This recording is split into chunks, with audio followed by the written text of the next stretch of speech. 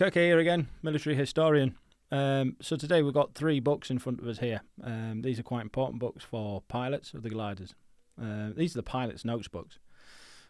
These books contain everything to do with the aircraft itself. And what I like about these books is that the pilots actually have written in them themselves. As the aircraft changed and they'd been built out of better materials, the payloads became better, especially between the Horsa 1 and the Horsa 2 glider, which obviously changed quite a bit. The Horsa started with a small door in the small door on one side and a large door on another side, and it was designed so that they could get a Willys Jeep on and off with a trailer. Obviously, they found it quite difficult to sideload a vehicle. And then they came up with the Mark II, which the nose of it actually came off and it bent to one side so they could get larger bits of kit out, especially the artillery guns, the small artillery guns, and the Jeeps come off quicker and easier. And I learned that from Normandy. So by the time we get to Operation Market Garden, Operation Varsity, we have now the Mark II Horsa glider. So we can get kit in and out quickly. We also had the American Hadrian, what we call the Hadrian glider, what they call the Waco glider. The Americans call the Waco, and we adopted this as well, and it was great for troop carrying. And as you can see as we go through, it's got lots of different things in here about the aircraft and how they operated it, the speed of the aircraft should be flying, at level flight, the climb. You know, because you're getting towed along. You haven't got an engine on the back of these. You are literally flying as a sailplane. You're sailing along. They started off with a very similar glider called the Hotspur. It was very similar to the German glider, but it could only carry about 12 guys fully laden. Airspeed Horsa then came up with the idea of the Horsa glider, which we've got in this book here. Now the Horsa glider could carry 36 men into battle with a fully laden, or they could carry Willys Jeeps. Or they could carry artillery pieces and mortars. And as you can see here from the cockpit, it was quite basic. There's no engine, so you've got no throttles or anything, but you have got speed brakes. You have got your dials there for your altitudes and your airspeed. But that's pretty much all you needed. These aircraft were made of wood and canvas. So, and a bit of perspex. They were designed so they'd be used and then potentially be picked up. The Americans came up with an idea of air dragging these pieces of kit back off the ground after the Battle of Normandy.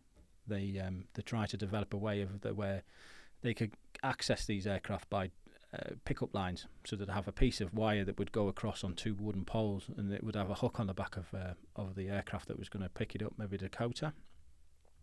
They'd hook it and then drag it along, and then they'd hopefully get it back in the air with the 2 pilots on. This didn't work all the time. You know, depending on how hard the landing was. Again, you know, these aircraft were a one-hit wonder. They'd hit the floor, the guys get out and fight, and hopefully they could be saved, but not all of them could be, to be reused again. Everything's wood. Everything's got metal bracings in it, and a bit of canvas and some perspex. So they are very, very, very basic pieces of kit. But not only that, we developed also this aircraft here called the Hamilcar Gliding 1. So the Hamilcar was massive. It was absolutely huge. The cockpit was actually on top of the glider itself. It wasn't at the bottom. As you can see from this diagram here, if I just point out, here is where the cockpit is. And the nose actually came off. It went to one side, and they could actually put a small tank in there called a trenchard. There was another smaller tank as well.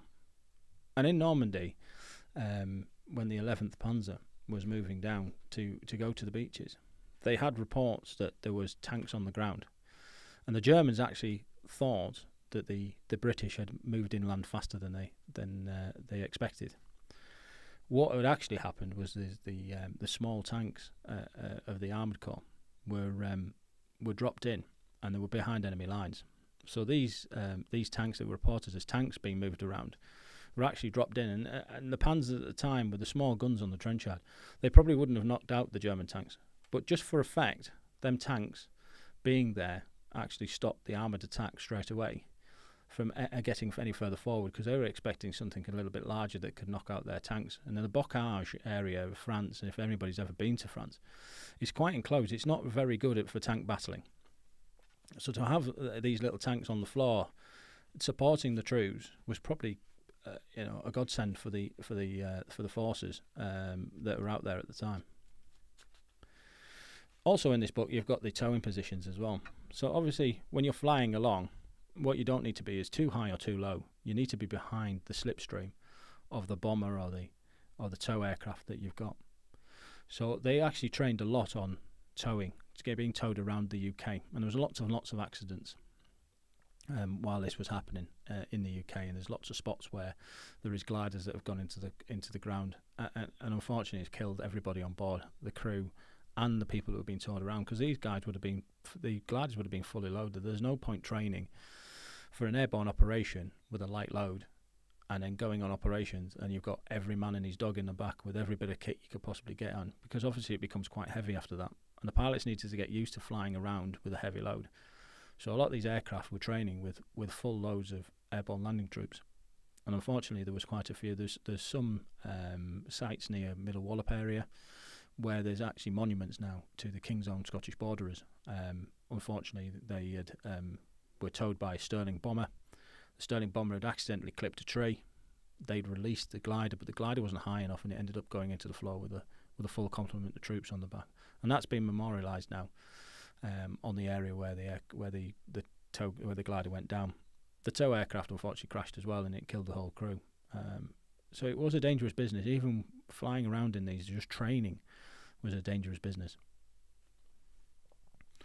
So that's the 3 different types of glider I've got here for the notebooks. And as you can see, there's lots of information in here, and they are a treasure trove for historians of what it was like to fly a glider. And in some of these books, they have the pilot's notes as the aircraft marks changed. The pilots obviously scribbled out areas and rechanged loading plans and weights and things like that in here. So absolutely fantastic to go through some of these books and have a good read of them. Very difficult to get hold of now. Obviously these were designed to be kept forever. They were designed for pilots at the time to fly these aircraft, and then after the war a lot of these were discarded and binned. So to actually have a set of 3 glider books is actually quite special to have here, and to see right in front of me. We'll take some pictures of these and we'll put them online, and you can have a peruse through some of the actual notes on there, because they are very interesting. So that's it for today for this one. I have got more stuff to show you, but we'll leave that for another time. Thanks very much for tuning in, and I hope to see you again.